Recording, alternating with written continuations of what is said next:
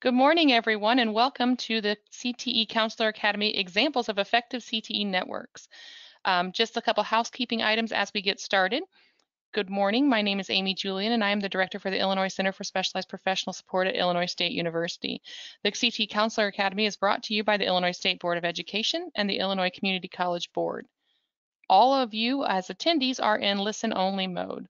As you are moving through the webinar and moving through the questions of the day, please feel free to raise your hand if you would like us to unmute you, or post any questions in the question pane, and we will be stopping periodically to address those questions. With that, I want to kind of just get started. So a little bit about our center. The Illinois Center for Specialized Professional Support creates, supports, and delivers professional development for career, technical, and adult education professionals across Illinois. Some of our fun things that you possibly have seen are the advisory committee guidebook that we've put together. We've worked in partnership with both the State Board and the Community College Board in supporting the NTO Summit and Perkins 5 implementation. We try to be as many places as we can. So welcome to the webinar. Today we are excited to be featuring two different areas around effective networking for career and tech ed.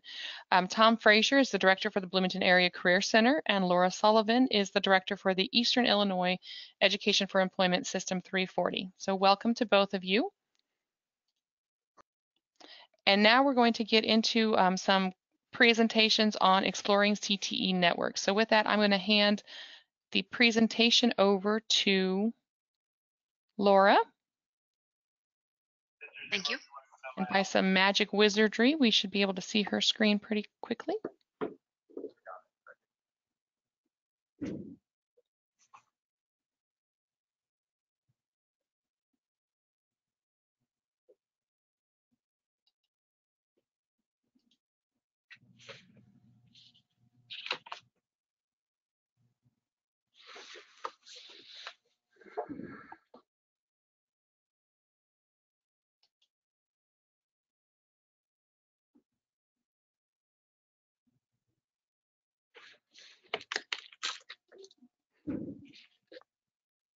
Laura, are you able to accept the presenter? I do not see anything popping up at me, and it tells me I cannot take control.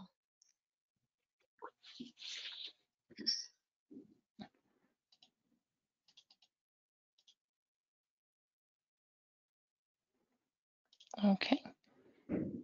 Bear with us for oh, here we go.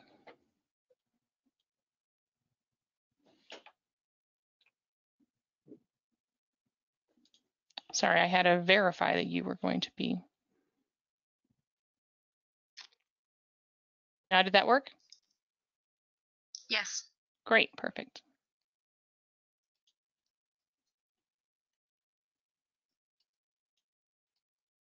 You can tell me when to go.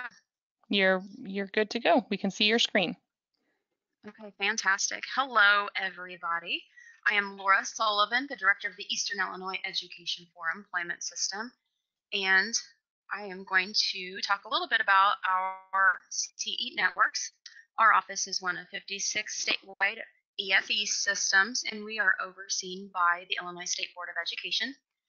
Our office is like a career center, like Mr. Frazier's career center. However, we do not have a center or a building, but our classes are actually housed in local businesses. And our funding is the same as a career center with state and federal sources. And our largest program is a health occupations program, and it's actually hosted in a local hospital. So our students, instead of going to a career center, they actually go to the hospital and attend our high school-based program. Our office serves 25 school districts over an 8-county region in East Central Illinois.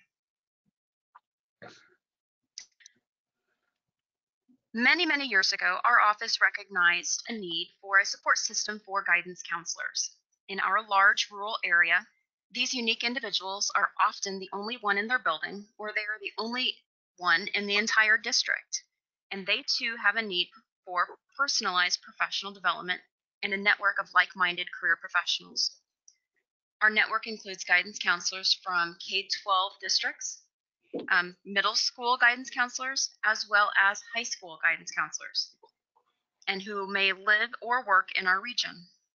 We encourage them to bring any of their pre-service students, as we want to encourage these new young professionals to apply for any openings within our region. Our group meets on a regular basis. We meet 4 times a year, so the counselors get to know each other and they get to build relationships and have a network of professionals who they can seek the help and guidance of.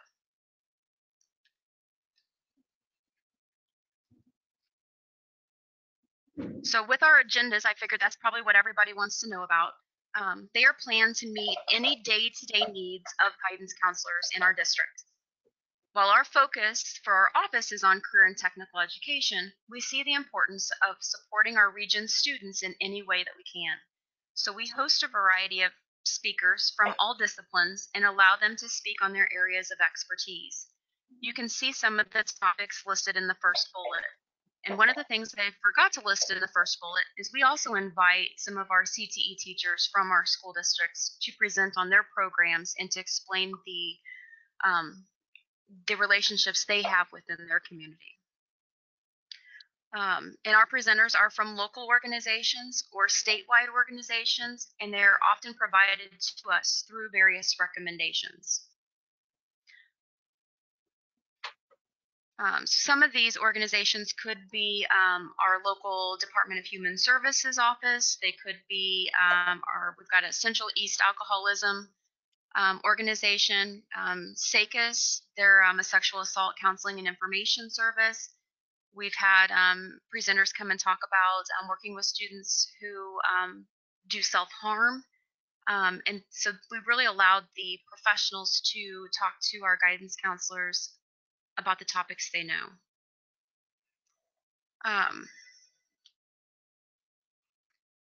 We do invite our community college to provide updates at every meeting. The admissions representatives come and they talk about campus visit days. They talk about admission deadlines, scholarships, and other activities that students might be interested in at the college. Our dual credit director at Lakeland also comes and she talks about new classes, dual credit opportunities, some of her deadlines for dual credit rosters and so forth, as well as special events on campus. Of course, since we are hosting these meetings, we also talk about some of our events that our office provides to our guidance counselors, teachers, educators, and our students. And some of those events are listed on this slide. At our last meeting every year, we like to kind of do a mini celebration. So we try to do something fun. We have hosted meetings at local nature centers. We are at our state park, and we sometimes do business visits where we might take our guidance counselors to a local manufacturer or local tourist attractions like the Great Pumpkin Patch in Arthur, so that they can get a behind-the-scenes view of that business or industry, and how they need employees, how it may affect the region with with tourism, sales, and so forth.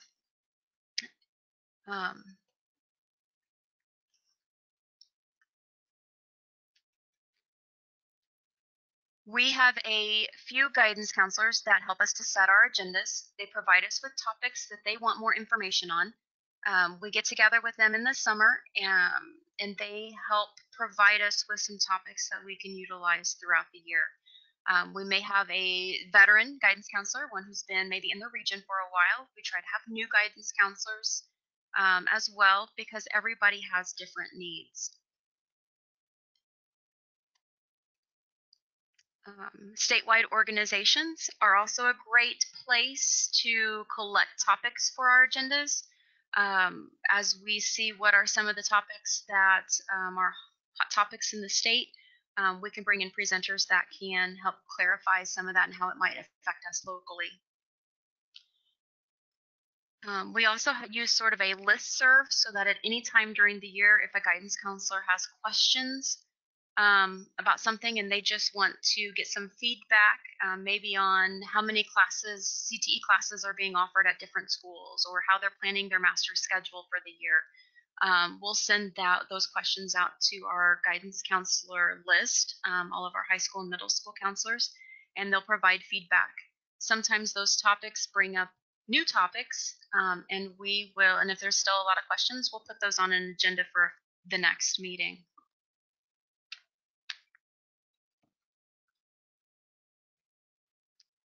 Some of the obstacles that we come up against with our guidance counselor meetings, we always try to have a full day session with our guidance counselors. And when you're the only guidance counselor in your building or in the district, it's hard to leave for an entire day.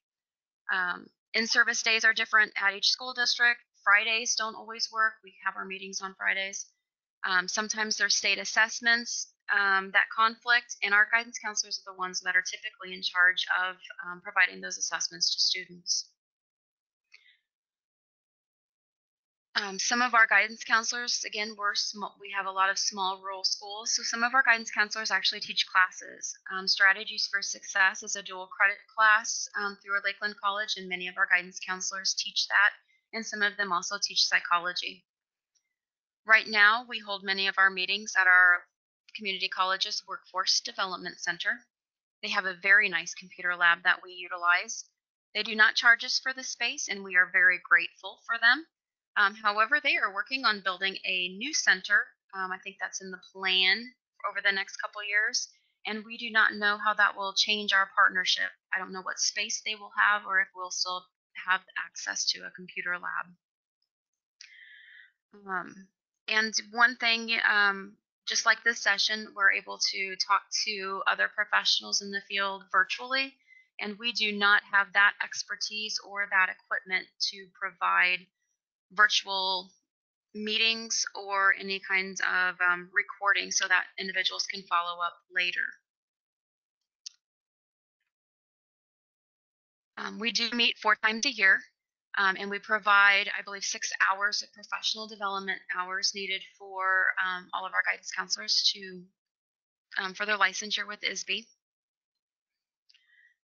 And we are working on some ideas to collaborate more with Eastern Illinois University. They're just 10 miles away from our home office in Mattoon, and they offer a master's in school counseling program. So we are looking at trying to build a relationship with them so that they can get some real world experience for their teachers and implement some of that into their curriculum. We're also looking at maybe trying to create a new business education community advisory group that might work more directly with guidance counselors and their needs.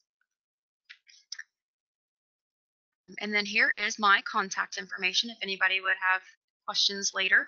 I posted our website here on this page, and I actually posted a link under the student services button on our homepage that includes the agendas for our first 3 meetings, if anybody wanted to see what they look like.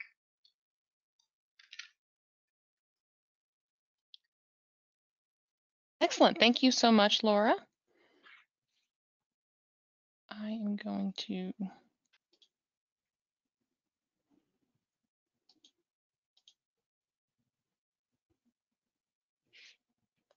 take back the presenter view here.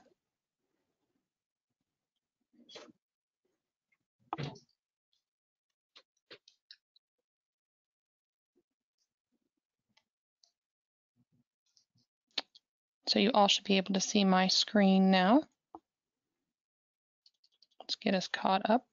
And now we're going to kind of shift gears, and I'm going to ask Tom some of those same questions that Laura has addressed.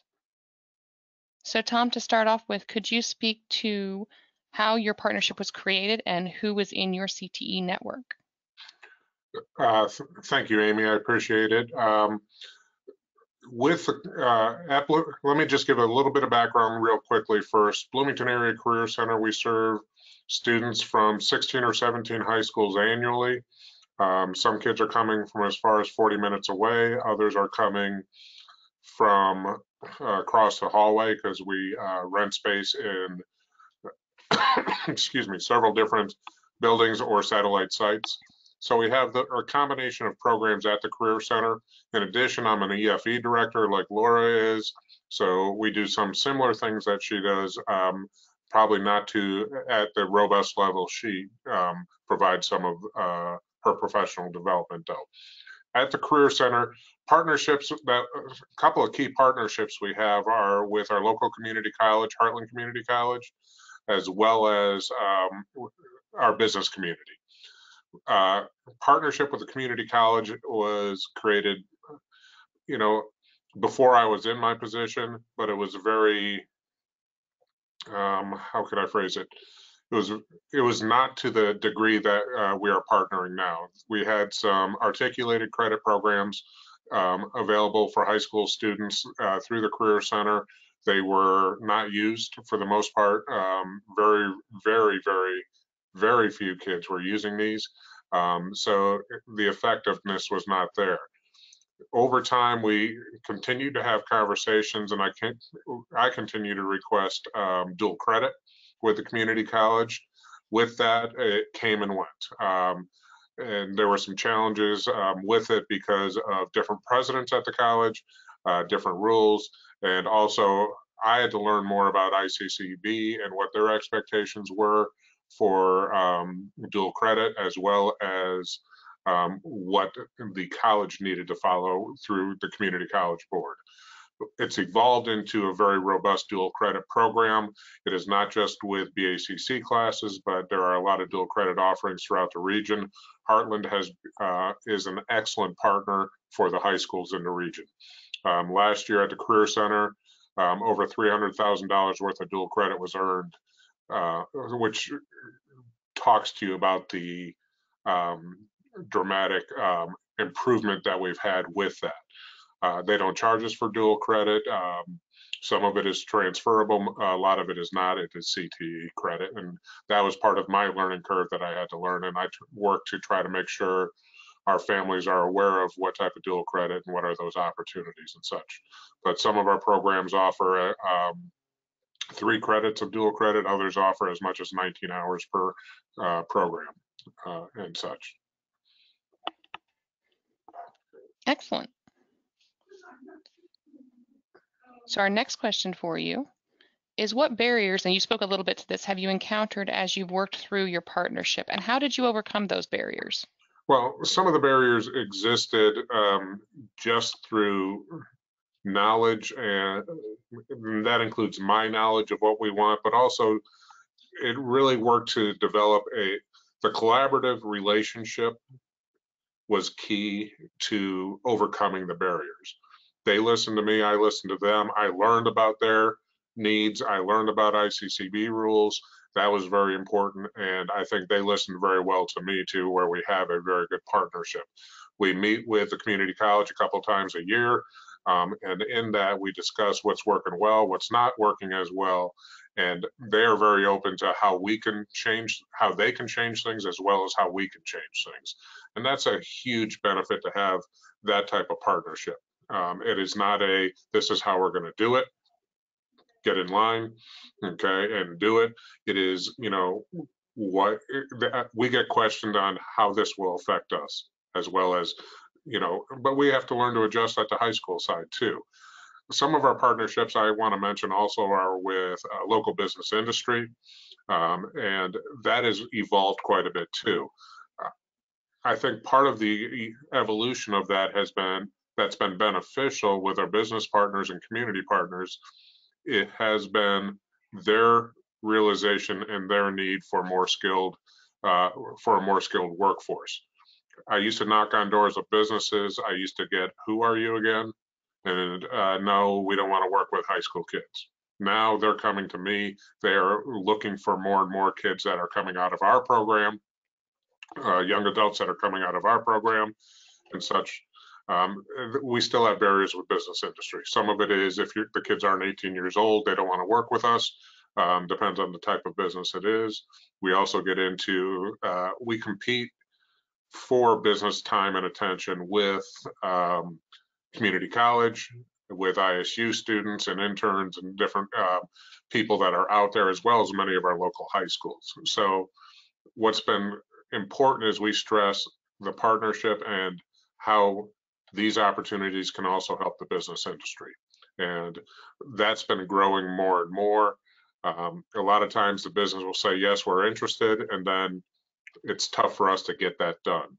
From the high school perspective, with high school counselors, whether you're working internships, job shadowing, presentations, what I think is key is you got to be persistent with the business industry. Okay. If you're not persistent, they're going to continue to, you're an extra for them. And I've come to realize, we're those other guys and we're a lot of extra, but I got to stay persistent in order to have the benefits for our students of these types of opportunities. Excellent, thank you. Our next question for you is, what processes are you using to build a quality career and technical education program of study? And what mechanisms do you use to engage with your network? What's the processes we use is I highly encourage our teachers, I highly encourage the staff here to get out and talk with the business industry folks. And that's a huge piece, I think, so that my teachers are trying to ensure that what we're teaching them is for today's, tomorrow's job, not yesterday's job. I would hate to see my auto instructor teaching much on clutch systems in cars. He is working much more into the electric vehicle work as well as the hybrid vehicle stuff. And that's because he has talked to business industry and he sought out professional development related to that. I'm willing to send out the teachers for PD because of our ever-changing classes and coursework and programs and such. We also got to work and it's important for us to communicate with our high school partners too. That includes guidance counselors, that includes principals, assistant principals, and superintendents. And with those communications, we strive to make sure everyone's aware of programming that we offer, what's included in that programming, and how we're working to make sure that kids are getting exposed to the business industry, how we're helping the students network with the business world, as well as the dual credit opportunities. Mechanisms include meetings, mechanisms include updates via email, phone calls, and advisory groups. What's been good with the advisory groups, some of them are more formal than others, I'll be honest. The more formal ones, we partner with a community college. And what's beneficial about that is it brings my teachers in contact with the community college teachers. In addition, it brings the business people to the table at one time and only one time. It's tough enough to get them there at times, so having them there for one meeting can be beneficial. We're on some of the community college advisory groups, specifically in the health sciences, where myself and or my teachers are attending their meetings, providing updates from the high school viewpoint, but we're also able to hear what business industry is needing in those health science areas and gives us an opportunity to talk to the hospitals and medical professionals that are at their advisory group. So again, that partnership with the community college has been huge. Their willingness to include us has been huge, but I also try to push the teachers out to interact with business professionals to make sure we're meeting the needs and such. Fantastic. Sounds like you have a lot going on. No, we've got a few things going on. A few things going on. You're very modest. Last kind of paired question there is, how do counselors fit into your CTE network, and what advice would you give to counselors who want to engage with their local CTE network? Reach out to different people. I wish we did more with the counselors. Counselors, you guys have a very, very difficult job because there are so many different things on your plate. I got some counselors in our region that probably have 300 to 400 kids on their caseload. And then I have some small schools that maybe have 200 kids, but that includes some junior high students. And in addition, I know you guys have standardized testing sometimes as part of your duties, as well as the enormous amount of social emotional issues that are coming to high school high school students are dealing with, and that you guys are trying to help them deal with on a regular basis. And all of that goes, hand in hand. I encourage you to continue to try to carve out time to learn about curriculum, learn about opportunities related to CTE, programs of study, and help, phone call, and help do the best you can with, I'm sorry, that phone call threw me for a loop. Do the Okay. best that you can with who you're working with and with the programs and with the college and such. Excellent. Thank you. Laura, did you have anything that you wanted to add to what advice you would give to counselors who want to engage with their local CTE networks? I would agree with Tom in that they just need to reach out. Oftentimes, our guidance counselors are the point of contact for about everything. So anytime we have curriculum discussions, we try to include our counselors because they are kind of the gateway to helping students choose the correct career path as well as selecting the right courses to take at their high schools. So it's very important that they have a large knowledge base of what's going on in their communities, as well as in the region and with their local community colleges. Excellent. So any closing comments from either of you? I just appreciate this opportunity. If anyone wants to reach out to me, I'm more than happy to try to help in any way, shape, or form. Use your EFE directors, use your CTE teachers to try to provide kids opportunities. I think that's always important in working with high school students and such. Amy, if you could share my contact information, that would be fine. Okay, great. I will share that with this presentation and the evaluation. Laura, any closing comments? I agree with Tom. If anybody has questions, while we are very similar to what Tom does, we are still very different. And our focus is a little different because we just don't have the center, but we still provide as many services as we can to our educators in our region. Excellent.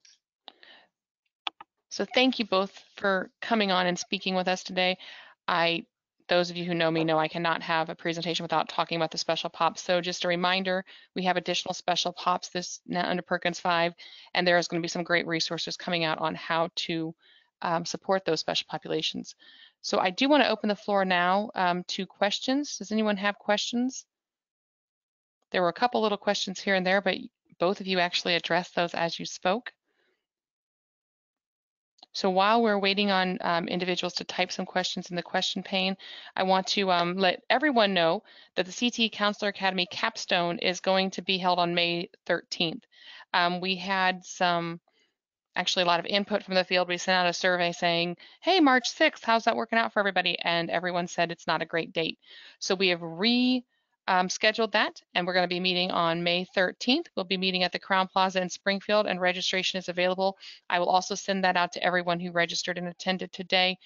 So you have that information and you can register to attend on May 13th, and hopefully that will be a better day. The capstone is really a culmination of all of this that we've been talking about over the last month and a half. So we're going to look at not only Perkins 5, what are the special pops, your CTE network, your role in the comprehensive local needs assessment, but a big part of that day is going to be hearing from business how they see counselors fitting into the CTE network and into their network. And so we have invited business representatives from each of the career pathway areas to speak to how counselors really can benefit them and what counselors' role will be. So it's going to be a fantastic day, and I hope you're all able to attend. Again, I want to thank you all for your time. I want to thank both Laura and Tom for taking their time today to present for us. They had a lot of great ideas and things that they shared about how they have built their CTE their CTE network, let alone infusing with their counselors. So with that, I do not see any questions in our question pane. So thank you all so very much and have a great day.